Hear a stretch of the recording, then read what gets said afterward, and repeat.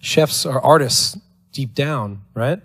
I think we need to dig down deep and remember, you know, maybe why it is we started doing this, or how to actually create something without getting the advice from, you know, Dr. or Chef Google, whatever you want to call him. The next Iron Chef is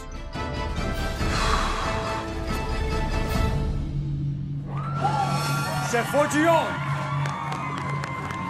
Something that I do even with my plated dishes, I kind of like to take the ingredients that we've used and almost do them in like a raw state. So we had that roasted zucchini.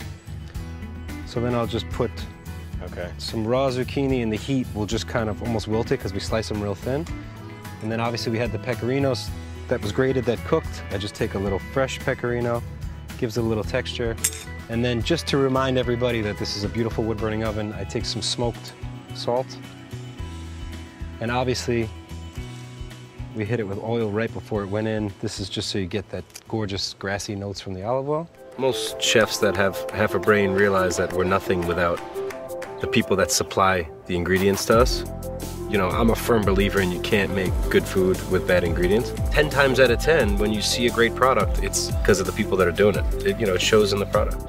From the moment you wake up to the moment you go to sleep, you're devoted to making sure that your restaurant is clicking on all cylinders and that your employees are happy and that the food comes out the way it's supposed to come out. So this is a Creekstone Farms 30-day aged tomahawk steak, which is a ribeye. You get two kind of textures out of it. You get the eye, which is right here, and then you have the cap, which is right here. You always want to look for the marbling, you always want to look for the fat, and when you're dealing with dry aged, you should be able to smell the age even after you trim off all the stuff. At the restaurant, we use mop, which is basically the renderings from all the dry-aged scraps that we get. At home, I know it's a little difficult, so I just substitute butter, keeping it simple, and, you know, letting all the heat and the aromatics do their magic. So now we're gonna take the cooked spaghetti and literally right into the sauce.